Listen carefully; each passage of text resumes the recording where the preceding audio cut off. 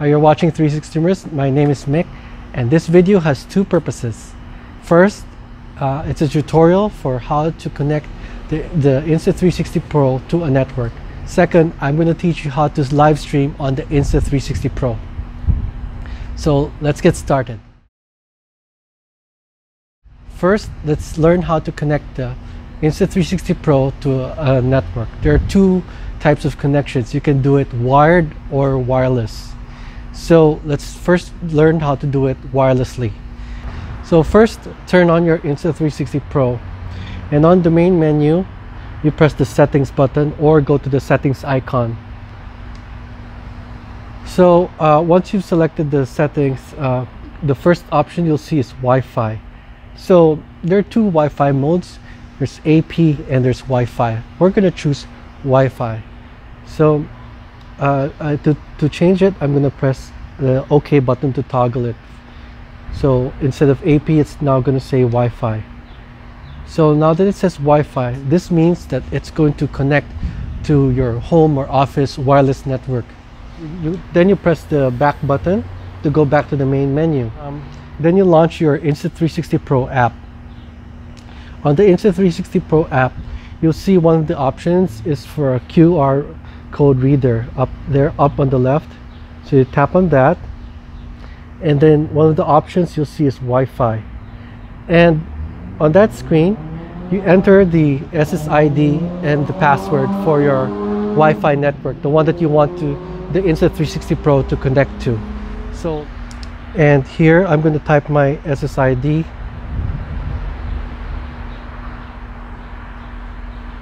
And my password. Then I'm going to press done. Then I'm going to press generate a QR code.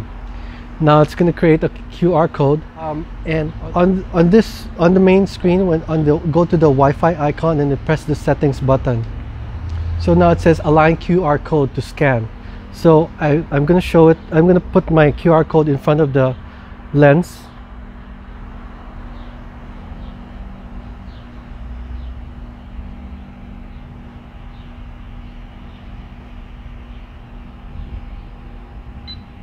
So that beep tells you that it's recognized the code. So now it's going to connect to the Wi-Fi network. So on the upper left corner, you'll see the Wi-Fi icon, which means that the Wi-Fi signal is active. Now the other way is to use an Ethernet connection. So to do that, it's very simple.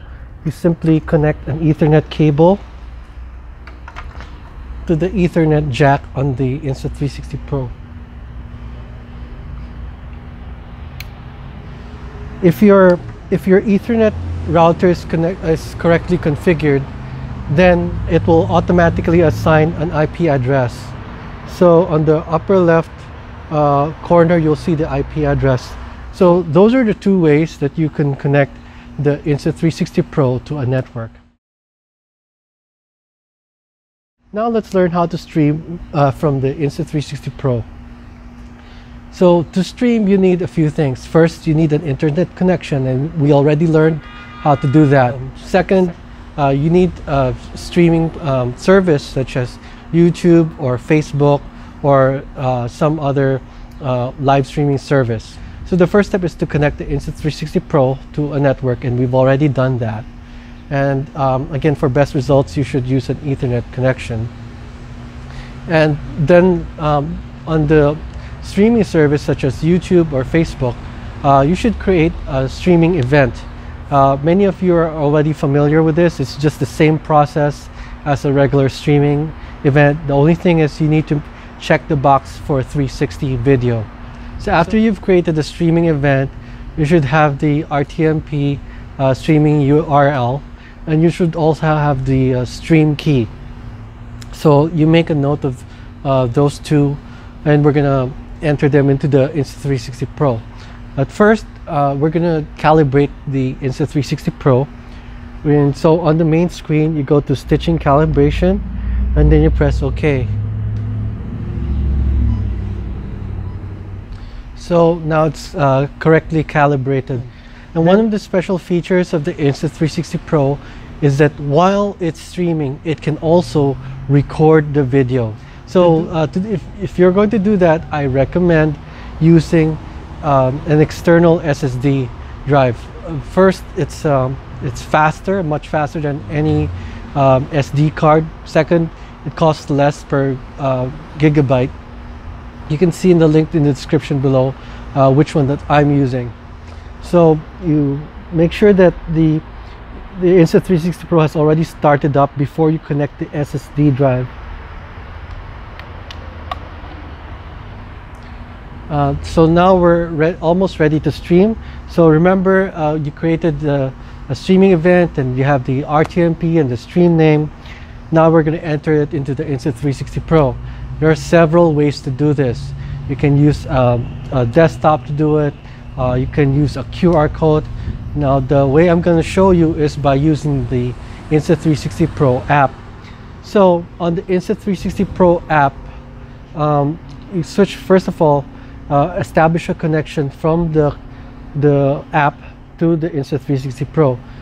You do this by going to connection method A, and when it asks you for the IP address, enter the IP address that shows up on the upper left corner of the main menu. And be sure that your phone is connected to the same network as the Insta360 Pro. And now I'm going to enter the IP address, and I'm going to press connect. Now it's connected. Main screen, and from the main screen you click on live streaming. You give it a few seconds. It's going to connect to the Insta360 Pro. Now from the live streaming menu, for mode, choose custom RTMP server, and then for it's going to give you the option to use 2D or 3D. And right now I don't know if any platform that supports 3D streaming yet, so let's just use 2D. Projection type, again, it's by default it's equirectangular. There's an option for cubic projection, but you'll have to make sure that whatever streaming service you're using supports cubic projection, which is more efficient. But for now we're going to choose equirectangular.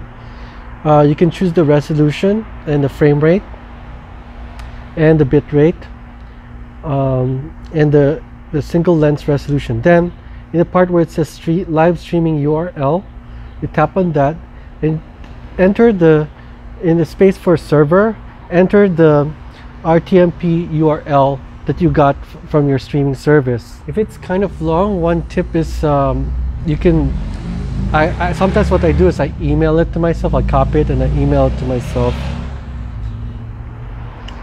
So once you've entered the server URL on the stream key, click on save, and you have the option to save the video. So in this case, that's what I'm gonna do.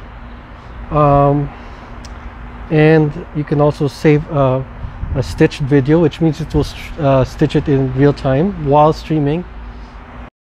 You can also tap on the exposure tab to change settings such as the exposure mode from auto to manual to isolated exposure. You can also adjust the exposure compensation. There's also a tab for properties that lets you adjust the appearance of the video from brightness, saturation, contrast, and other variables. And when you're ready to start, you press start by clicking on live. So that means that the Insta360 Pro is going to begin recording. Now you go back to the streaming service that you're using and begin the stream. On YouTube, the first step is preview. So now I've clicked on start streaming, and it should be live streaming right now. So I'm going to click on view and watch page, test, and here it is. It's kind of hard to see because it's bright, but here's the stream.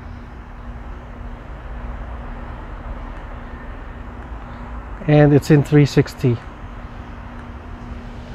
And when you're ready to stop, you go to the control room, you click on stop streaming, And on the Insta360 Pro, you press OK to stop. So I showed you how to connect the Insta360 Pro to your network wirelessly or with an Ethernet connection. I've also shown you how to stream with the Insta360 Pro, and you saw it was super easy. And I have samples in the link in the description below where you can see a sample of the live stream on YouTube and on Facebook. And you'll see that it has exceptional quality. And if you'd like to buy the Insta360 Pro, send me an email or go to facebook.com/360rumors to send me a message so I can help you get a discount. Thank you very much for watching. I hope you found this video helpful. Please hit the like button, and for more tips on 360 cameras and 360 camera accessories, please subscribe. Thanks very much.